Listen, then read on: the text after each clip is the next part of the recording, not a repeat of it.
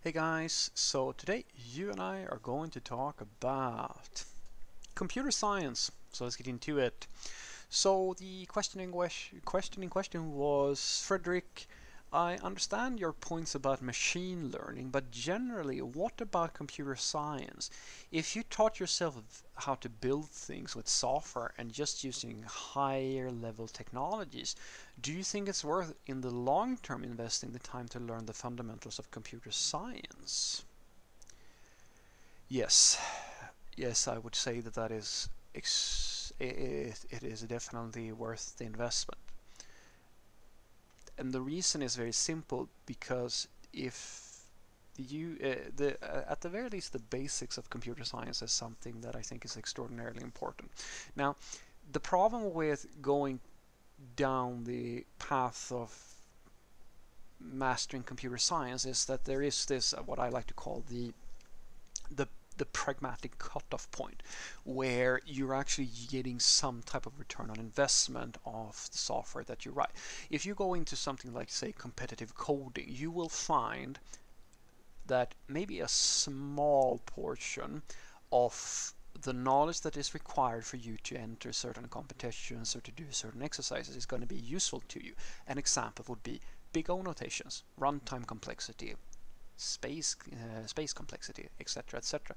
To understand how the code that you are writing is affecting things like memory usage and execution speed. Now, in the vast majority of situations, that is going to be enough for you to do your everyday job as a software developer.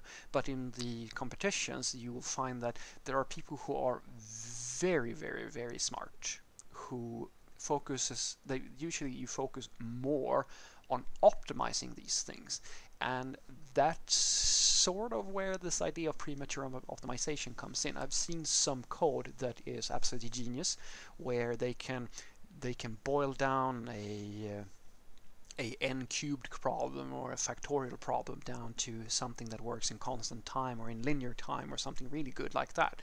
But the code and the knowledge that was required, like the code is usually like is basically arcane to the average software developer. So it's an example of something that we also talk about, which is this legacy, or is it premature optimization, etc., etc. I can have other videos about where we talk about like when is highly optimized code the way to go, when it's not. But even so, let's just talk about the knowledge that was required. A lot of these software computer scientists, they are not just programmers, guys. They have an understanding of a lot of different concepts, everything from mathematics and like a more in-depth understanding of mathematics and so forth. And so writing you have to remember the goal of these sorts of exercises is to write something that focuses primarily on performance in some fashion. That is always the case. It's not a competition in writing understandable software.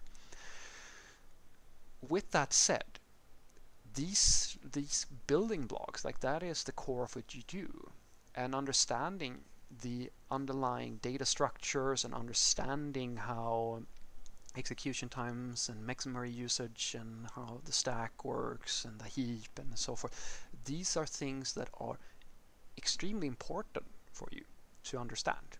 Because you don't really know, like you know how to write software if you don't learn these things, but you don't really know what the software is doing, if that makes sense. You don't I like to say that I don't think that you have to be a C developer per se, but I think that you should take at least one basic course in C at some point in your life and start, if you're, let's say you're only working in Python or Java or C Sharp or something like that, and just learn how the basic building blocks of the computer works, because it helps you understand the impact of the choices that you are making in the software that you are writing. I'm not saying that just because you take a computer science course you need to go crazy and start thinking about big O notations every time you write a piece of code, but I can tell you from experience that there's more than a few occasions where I've found production bugs or issues related to either somebody not knowing or somebody forgetting to think about certain optimizations. An example, a concrete one was we had an algorithm where the developer had written a very simple filtering function. It was the most simple thing in the world. It just sorted a list of elements and then filtered out the stuff that wasn't needed. And it was extraordinarily unperformant. And the reason was because the data set that was going to go through that thing was enormous. It was millions and millions and millions of records. And by simply, again, in this case, like, we didn't even do like the best optimization we could have done, which is, as I was saying, that's a different video to talk about when is it valid to actually do these really, really optimized solutions. But all we really did was to flip the sorting and the filtering, because if we did the filtering before the sorting algorithm was actually cheaper, which actually helped us in terms of execution time, because the sorting is more expensive. And that simple little tweak was it reduced the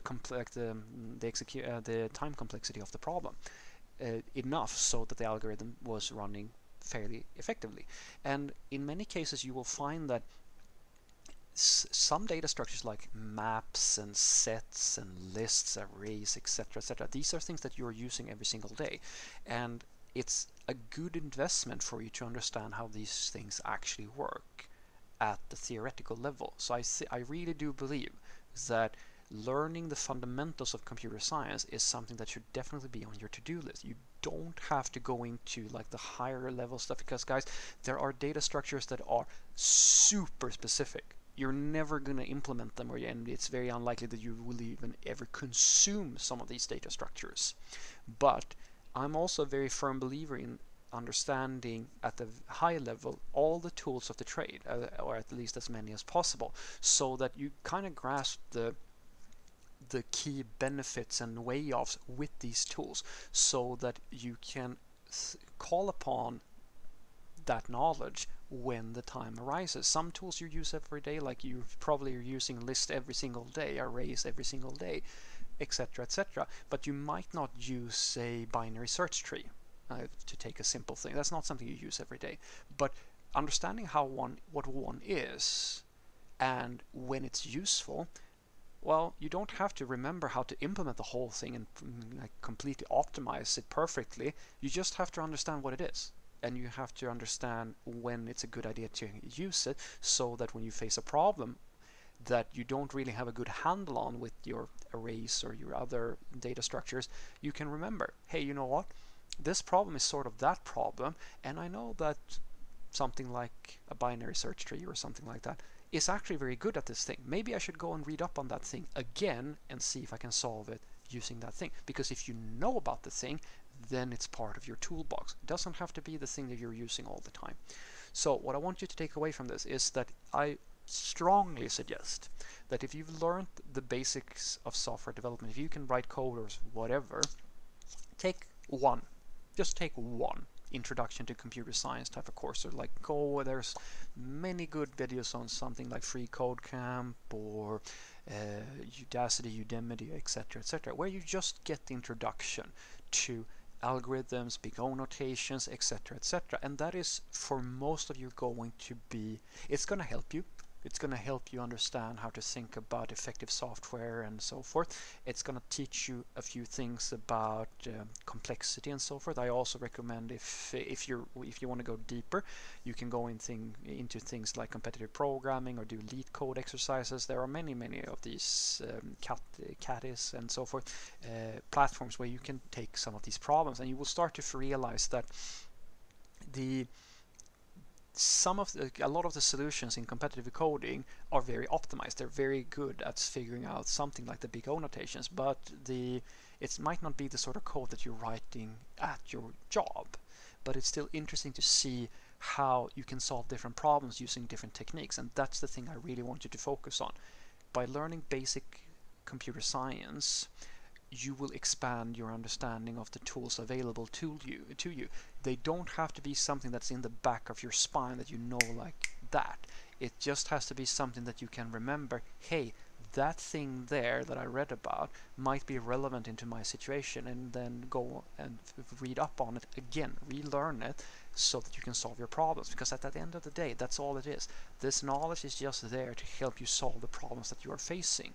It's not something that you have to learn, it's just very useful to learn. Have a great day.